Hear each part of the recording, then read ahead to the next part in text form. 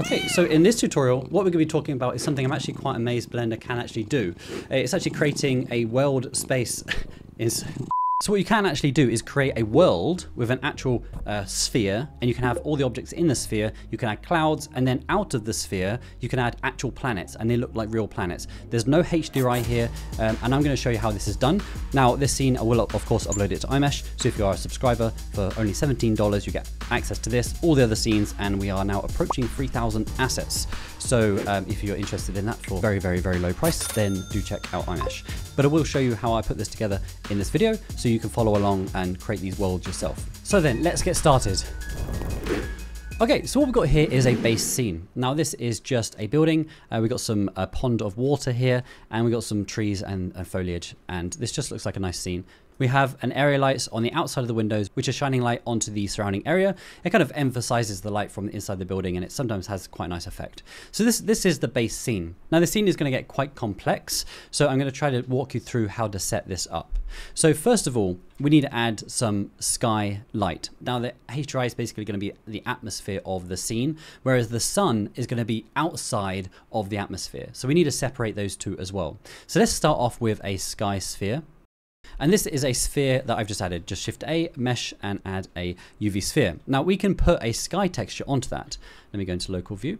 I can go into render preview, and then I can do a Nishita sky texture, and I can plug that into here. Now there is no mapping for this, so it doesn't know how to project the HDRI onto this sphere. So what I can do is turn off the sun disk, and then I can add a texture coordinate, and then plug that object into vector here. And now we get a proper looking HDRI, but there is no sun lamp. But if I go back into the scene, we can see that this is now being illuminated quite nicely, but this is just going to be the atmosphere, and we do need to add a sun lamp. But let me first talk about the planets. Right, so I've added some planets here, and now you can see that they are inside the sphere, so they are being illuminated by the sphere, which is not what we want. We want this to be outside of the HDRI. And these are also very basic in texture. This one's slightly red, and it also has a disk. It's a basic texture that I created. And we also have these two planets here, which are basically a planet with a little moon. So what I'm going to do is these need to be outside of the world. So I'm just going to scale these up. I have the cursor roughly where the camera is, so no matter how much I scale them, they're always going to appear roughly in the same location. But as you see here, if I scale them out, they are going outside of the sphere and they are disappearing. Let me just scale them quite far out. Scale them maybe by 100. So that they are quite far away. I don't want them to be influenced too much by the light of this HDRI itself and any clouds and things like that. There will be light coming out of the sphere, so I do want them to be quite far away. But if I go back to the camera, they're going to be roughly in the same place. Now, one important thing to note about this scene, my view distance is very, very far away. If this was the base value, you won't be able to see anything. So I had to set this to be very, very large, and the same for the camera itself. If I had to set the clip end to be quite far away. I could, of course, scale this whole scene down, but then the lighting values became a little bit janky, and it was a little bit harder to manage the lighting which I wanted. It was a lot easier just to go with much larger scales for everything else, but things do start to get a bit weird, but it does work. So if I go back to the camera preview and render that, we can't see the planets. So we need to remember that the atmosphere itself is not fully opaque. So if I click on the sky sphere, and the material I created, by the way, is called sky. We need that a little bit later.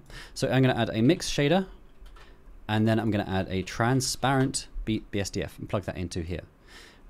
Now we need to remember that there is no sunlight in the scene, and now that the planets are outside of the HDRI, there is no light on them as well. This is now space, basically. So we do need to add a sun. So under the world tab, I'm going to make a brand new world. I'm actually just going to copy this one and paste that here because it has the exact same values. And then I'm going to duplicate that. And for this one, I'm going to turn the sun disk on. So I'm going to add mixed color. I'm going to plug that into the bottom one and the sun into the top. Now what this is doing is that we are saying that this one does not have a sun disk and this one does have a sun disk, and then putting it into a mixed color and then subtracting it, we're going to be getting the difference of the two, and the only difference is the sun lamp. So that's going to be the only thing we see. So if I plug that in and set this to full, we can now see that we have a sun which is infinitely far away. The planets now have light on them, and if I go back to the camera view, we should be able to start to see them here. So this is looking quite realistic. We can of course go to the sun sphere, and increase the transparency there, but I found about halfway, maybe a little bit more, can be quite realistic. But we also find that they are also quite hard to see. And there is also another problem. Now, let's say that I moved the elevation to 1. We can see the HDRI starting to go quite yellow, because in the atmosphere, when the sun starts going down behind the horizon, it's going through more atmosphere, which casts a reddish look. Now, if I do the same for these two, we will then see that these planets also start to get the same coloring as the HDRI, which is not something we want. Now, the benefit of that is that the sunlight then does act correctly inside the sphere. So this is going to be getting the correct sunlight, which is very important. But we couldn't do that with the sun sphere because we wouldn't be able to get this vector component if I turn the sun disk on. So then we wouldn't get the correct lighting. So I do need to have that plugged into there to turn the sun disk off. So we need to bring the sun disk back.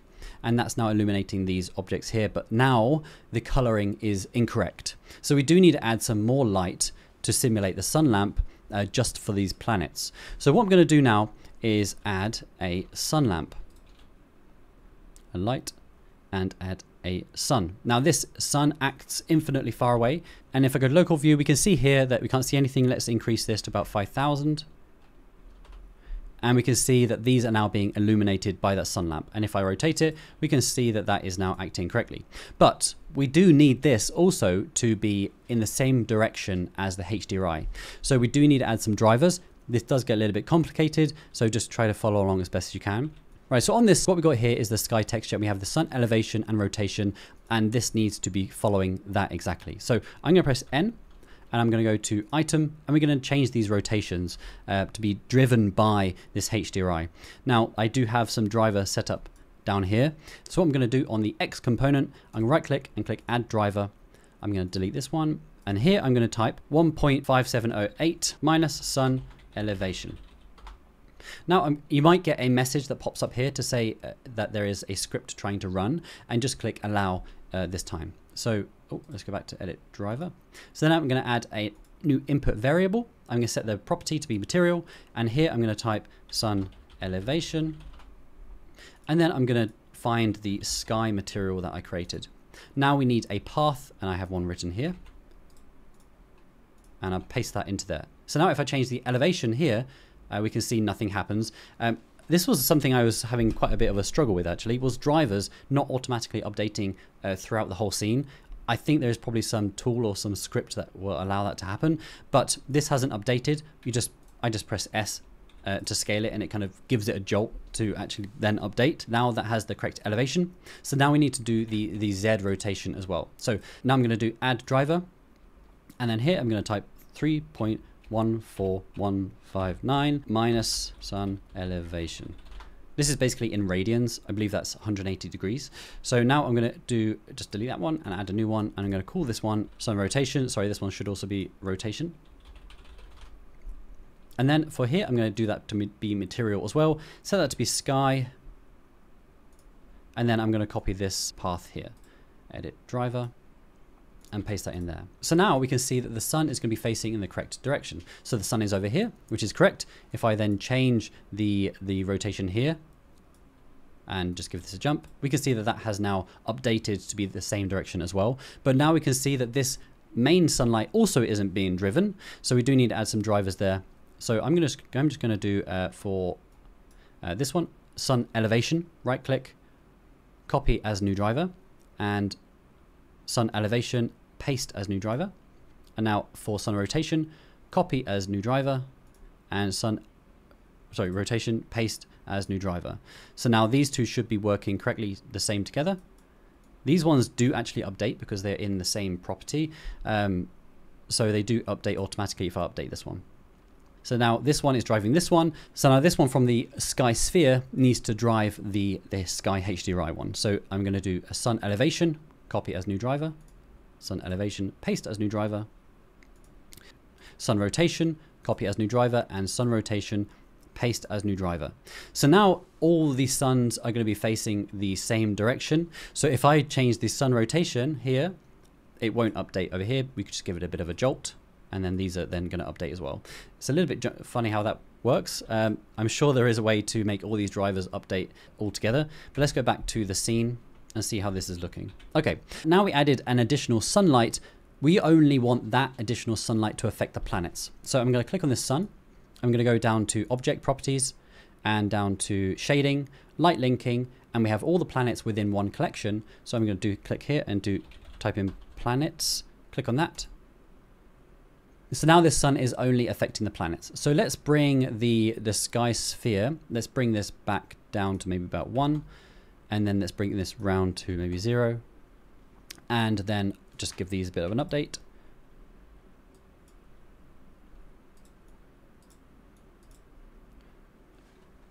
Okay, now maybe the sunlight on those planets is maybe a little bit too strong. Maybe let's try 1000. And now what I'm going to do is add some clouds. So I have added some clouds. Now these are very, very large. So these are going to be acting as if the clouds are actually at the correct height, and I have different layers, and each layer has a different look to the clouds. So some of the ones on the top are a bit more wispy, then I get some thicker ones down at the bottom. So we got this layer at the top, and we got this one here, and then we got this one, which I've set as a bounding box so it's harder to see. Let me just set that to be a wire. So we've got these 3 layers of clouds, but we can see now that the clouds are outside of the sphere. So I need to make the sphere bigger because I do want everything to be roughly correct. Obviously the planets are going to be much, much further away, but those don't have so much of an effect. I think that clouds at realistic heights does look better, a bit more realistic. So I'm just going to scale these all up from the origin point just until the sphere covers the clouds. I'll go back to the camera view and we can see the clouds over the top. And if I do render preview, we can see these now. But the benefit of doing that is that we are going to get some very realistic clouds in the sky. And this is how the clouds look. And to me, this is very beautiful. Every time I see it, I'm amazed that this can actually work inside a Blender. It's incredible. So these are realistic looking clouds, which are working with real sunlight. And then we have planets in the background. This is looking very lovely. Now, just to show you how these clouds work, if I just hide a couple of them, like the lower one, do a render preview. This is very hard for my PC to render. There's lots of volumes going on now, but it's basically just a noise texture into a color ramp, and then I can change the randomness of this. I can change how much clouds there are, like this. This is the setup here if you're interested. So I can change how thick they are. And then what I've done is I've plugged that into a multiply with a gradient texture. Now this gradient is going to make it so the clouds appear further away. The ones over here are going to be a bit more invisible, just like this. And that's going to be masking these out. So that then goes into a volume scatter into the volume output. So now we can see these clouds. So if I bring this down like this, we can see that the clouds are covering more and more, but I wanted to have these a little bit scattered. And then for some of these higher clouds, what I've actually got is some bands. So sometimes in the sky, you get some bands of clouds, and that is all being put into a gradient, and then that gives that final effect, which you can't quite see here, but all of these layers together worked really nicely. So the one thing that we are now missing is going to be the ground. So I actually have one made already. The one thing we do need is to have an actual ground and something in the distance. So I've got a ground here, and it's very, very, very large. And this ground, which is in the distance, just has a displacement map on it. So it's looking like a little bit like mountains in the distance. So we have those mountains now in the distance, and then when I render it, we'll see them a bit more like mountains because they have displacement on them. But as they are quite far away and we are trying to simulate real atmosphere, what I finally have is an atmosphere box, which is covering the whole scene. And that is simply a me scatter. And I probably should actually set these to be me as well. I'll give them a trial. But anyway, I set that to be me because it's good for clouds and fog. And I'm going to use that to basically simulate the atmosphere. So I have that covering the whole scene. So let's move that over to cover the whole area. Let's scale this up a little bit, something like that. I'm going to render preview, and then those mountains in the distance are going to have a bit of a haze in front of them. Okay, so we can kind of see it now. So we can see that these mountains, they've got a bit of a haze on them, which is really lovely. We can also increase the density if we wanted to, make it a bit more foggy, which is also quite a nice effect. And the amazing thing is that this is all just going to work perfectly inside of Blender, and everything is just going to interact with each other in the correct way. So this looks really lovely. So if we wanted to, we can increase the sky elevation. So let's go to the sky sphere. And I can just increase the elevation, let's say to 5, and then do the same here. Should give these a jiggle. 5, there we go. And then also for the sun here, just give that a bump. And then this is all going to look quite nice. I also have on this ground. And then for the ground, I'm just going to turn on the grass. Okay, and this is the final effect. So the clouds are getting a little bit harder to see because they are actually quite thin. And as the sun is going through them, and it's not hitting too many of the droplets in the clouds. Now, when the sun was lower, it's going to be hitting more through the thickness of the clouds, so they become more obvious. Now that tied in with the atmosphere box that I've added, is adding actually quite a realistic morning haze effect. So we can kind of see the clouds a little bit in the sky here, and we can then see the haze in the distance. This all just works really lovely. And what I just love about this is that we can just do many different values here, and everything will just all work perfectly, and we get just a perfect scene. Let's just get the sun, let's give that a nudge.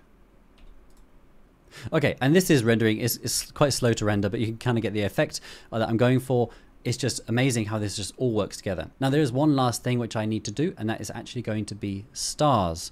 So if I go to the sky sphere, and what I want to do is for the world tab, I have created some nodes which are simulating some stars. So I have a noise texture, and they are all going to be projected to the window. So anywhere I move, they're always going to be at the same position to the camera. Let me actually just make this 100% transparent. So what I have here is a noise texture, and that is going to be plugged into a color amp to increase the contrast. And now the problem is with a noise texture is completely flat, so there's not very much variation, whereas in the sky sometimes you have some stars over there, some patches and things like that. So we need to create a bit of a mask. So I've created this Voronoi texture, and I'm just going to plug that into this multiply so we can actually see it, because it's a little bit hard, but that's basically going to be creating a bit more of a randomness mask. So we can see here we have some patches which are a bit more realistic. And I'm going to be plugging that into a multiply to multiply the noise texture to this one. So we get some bits where there is going to be stars and some bits where there are not going to be stars. So if I plug that into here, then we can see that some of the stars are being masked out, and we're going to get much more realistic patches of stars. Now then, we also have an effect where we have a gradient texture, which is also going from the window, and that's going from down to bottom, because usually you see the stars easier when you look directly up than down, because there's going to be a horizon, there's always going to be some ground lighting, which means the stars are always going to be easier to see directly upwards. So I put that into a multiply as well, so the stars are only going to appear at the top. Oh, sorry, let's plug it into here so we can see it. Let's just decrease this, and then I'm going to get the sun that we created earlier, plug that into a mix color, and that I've set to lighten, plugged into a background node, and plug that into there, because then we can increase the brightness of the whole thing together. So then we can see some stars slightly there. When you render this bigger, you can actually see the stars, but it's quite low resolution at the moment, so it's quite hard. So yeah, what I'm going to do is go back out. Okay, let's bring the sky sphere, the transparency back, so we can actually see it. And there we go. So now we can start to see, I don't know if this is going to show up on YouTube, but we can start to see some specks of stars showing up. And we got some planets in the sky, beautiful clouds, and a beautiful building and reflections. And this to me is a finished scene. Now I'm really happy with the results. Of course I can do view layers, and I can do different render passes. So I can do the planets, then I can do the clouds, then I can do the atmosphere, and then I can do the building. Of course we can do that way, but this is such a fun experiment to see if this is even possible, and to know that it is actually possible, and you can create one scene and have everything work together in the viewport together is just amazing to me. The fact that you can even just increase the sunlight so that the clouds and everything is interacting together is just amazing to me. I really love this scene, and I really hope that the subscribers get fun playing with this, and I hope that you can actually create some things yourself. You will be able to take the clouds and the whole scene out, so you can put your own project in there, your own building, and create your own incredible star landscape. You could probably add some more different colors to the planets, make them shine different colors, or maybe add a spaceship in the distance as well, or even a nebula would be amazing. Thank you very much for watching. I hope that you enjoyed this video. Please do give a like and subscribe. If you do like this scene, you can get it from iMesh, of course. The subscribers at iMesh are a huge help. I wouldn't be able to do this channel without them. And I'll see you guys soon.